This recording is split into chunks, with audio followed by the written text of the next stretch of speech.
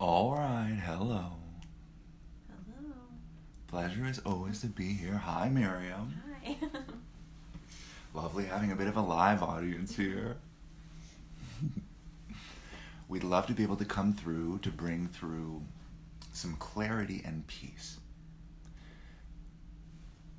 There are quite literally millions of voices in some sort of outcry, trying to sort through the noise, really of uncertainty, and very few clear voices for actionable things that you can do with all of that fear, or with all of that uncertainty, with all of the discomfort.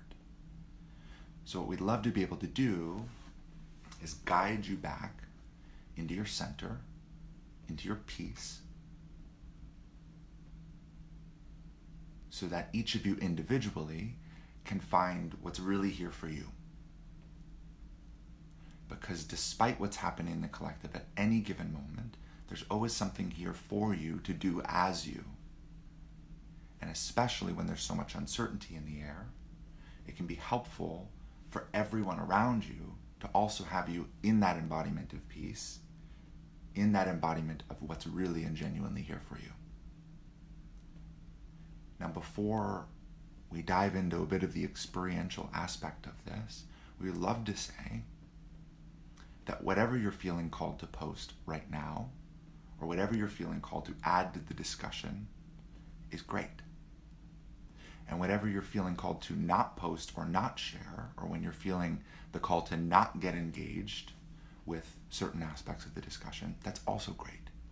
We want to lay a blanket permission for your expression to be exactly what it is, even if that means not engaging with some of the expression that's out there. The collective is currently refining heavily,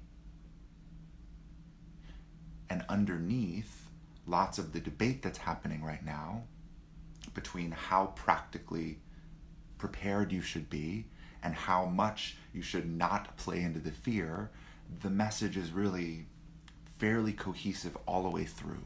And that's something that will hopefully continue to refine throughout the collective. That even when you do feel elements of fear, it's okay to feel them. It's okay to acknowledge that that's what's there. And it's okay to also pull back and see what else is there, to pull back from some of those emotions and take this in as grounded and practical of a way as possible. That message is fairly cohesive throughout the entirety of the collective, despite the arguing about which way to say it or which aspect of that's most important. So we'd love to echo that message right in the center of continue to stay calm and do your best. Do your best to navigate these uncertain circumstances.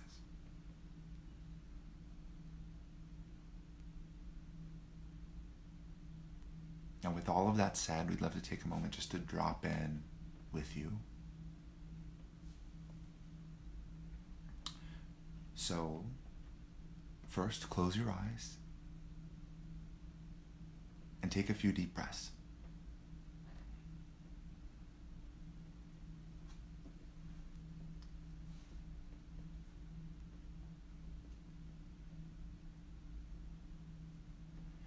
And notice here, even with your eyes closed, that much of the debate that's happening externally and the frenzy that's happening externally is still present, is still up. Recognize and acknowledge that lots of what's happening externally, even with your eyes closed, dropped into yourself, is actually also happening internally. That you're also making sense of what's true right now and what you should do personally.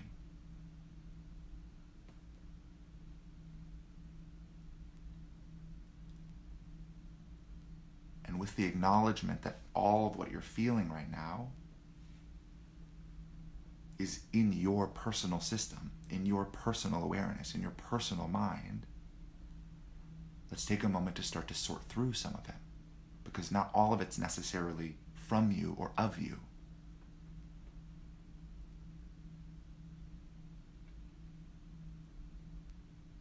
So let's take a deep breath. and call in your oversoul. Very simply, I call in my oversoul. You can say that out loud or even just internally.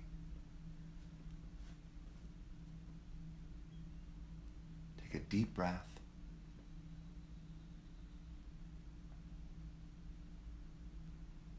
And notice what shifts you feel already.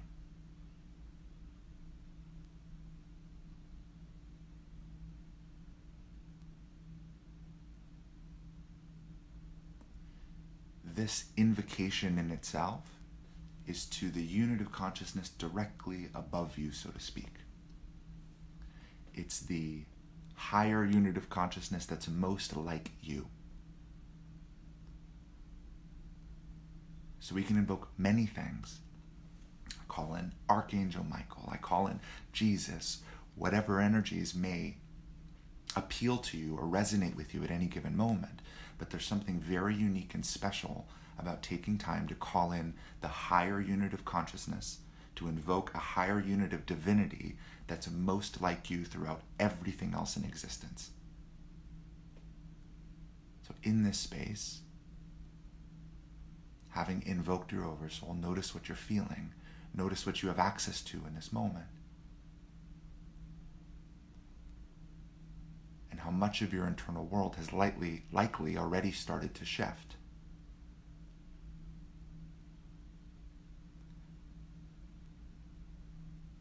The aspects of you that aren't you already start to fall off just by acknowledging your divinity. Acknowledging that there's something else happening here, that this isn't just a physical reality dealing with this, all on their own, all separate, only having each other physically to rely on. You're also a part of something much larger. And calling in your oversoul, that unit of divinity directly above you, in a way also acknowledges that I'm taking a moment to call in something and call on something. That in doing so also acknowledges that I'm not alone here ever. I'm not alone in my decision making. I'm not alone here to sort through which timelines ahead are going to be perfect. I'm not alone in making sense of my truth. I have access to all that I am and to all that we ultimately all are, all the same massive network of divinity. I have access to all of that, and in that, I'm safe. And I know I can find truth and clarity here.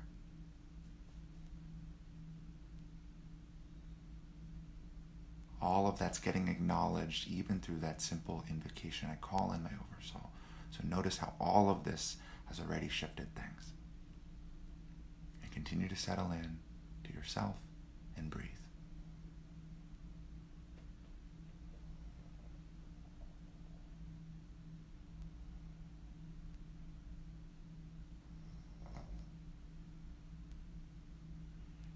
Now,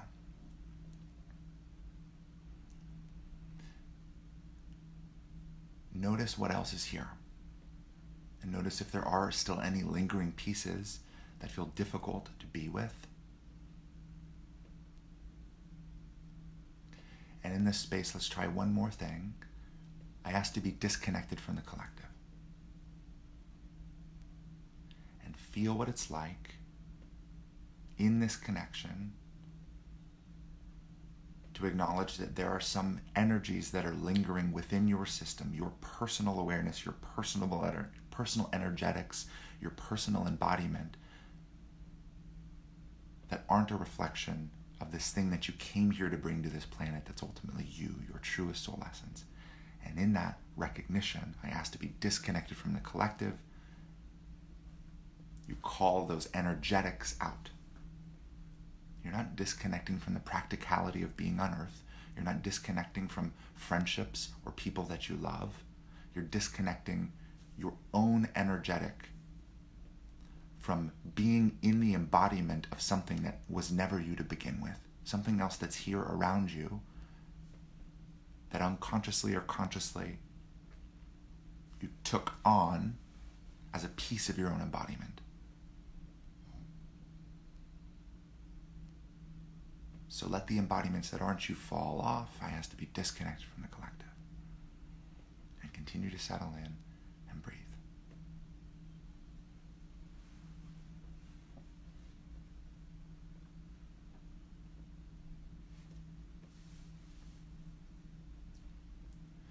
This state that you're settling into of peace, of calm,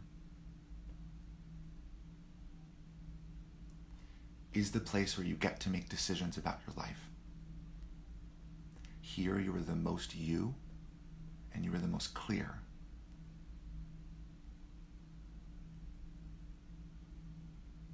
So use this time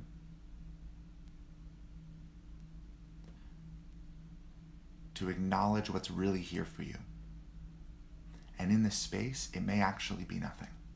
It may be that there's nothing that you need to do right now, and that in itself is an incredibly freeing understanding, acknowledgement, realization.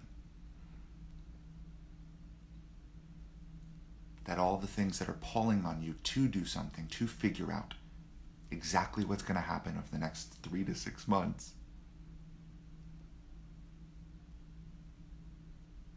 may not actually be an expression of what's really here for you.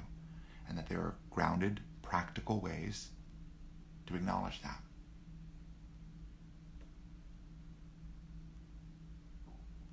But whatever is here for you, and the things that are popping up still in this space, within your divinity, within the acknowledgement of your connectedness to everything,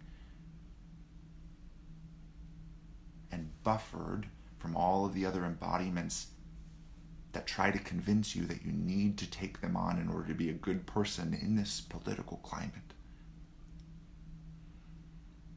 With all of that, who are you and what's still here?